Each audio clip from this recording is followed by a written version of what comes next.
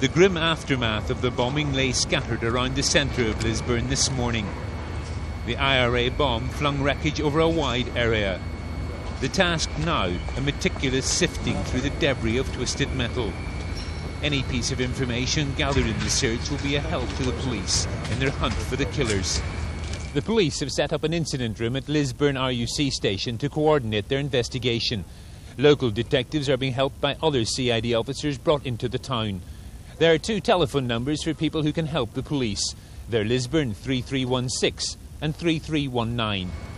Detectives have now established that the van used by the soldiers had been parked at the local leisure centre during the fun run. It had travelled about half a mile when the bomb went off. The police are particularly anxious to hear from people who saw anything suspicious in the area around the leisure centre, where the IRA gang obviously attached the bomb. One theory being investigated by the detectives is that the van had been used by soldiers on previous sporting occasions and had been identified by the terrorists. Last night's explosion brought death and destruction.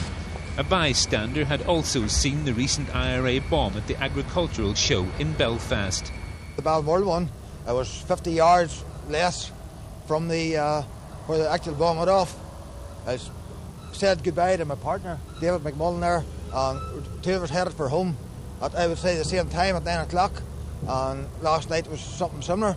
I said goodbye to my boss, and just as the bomb went off, both times there was parents, children about.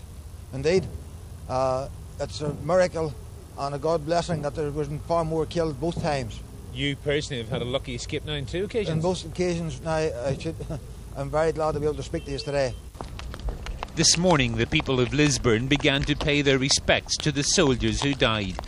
Local shop assistants were the first to lay flowers close to the scene of the carnage.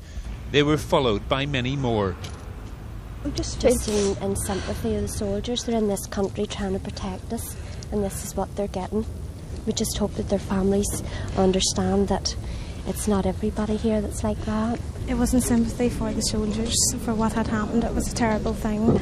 We feel sorry for what has happened, and we thought we'd do something about it. What is the feeling in Lisburn this morning? Angry and bitter for what has happened. Very bitter. Community's shocked, but nevertheless, now they've got over the shock. They're trying to do their best to help. I have had calls to the council office this morning wanting to know how they can help. Is there a feeling of numbness in Lisburn? Oh, absolutely. It's not only the horrific event, but it's what could have been. We could have lost many of our citizens last night in this no-warning bomb.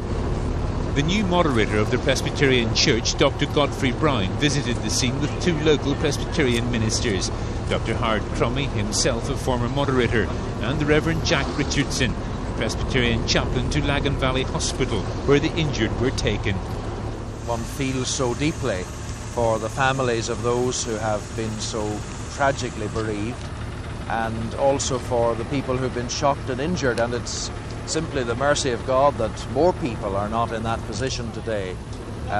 We're so grateful to know that really the injuries have been minimal compared with the people who actually, apart from the people who actually died.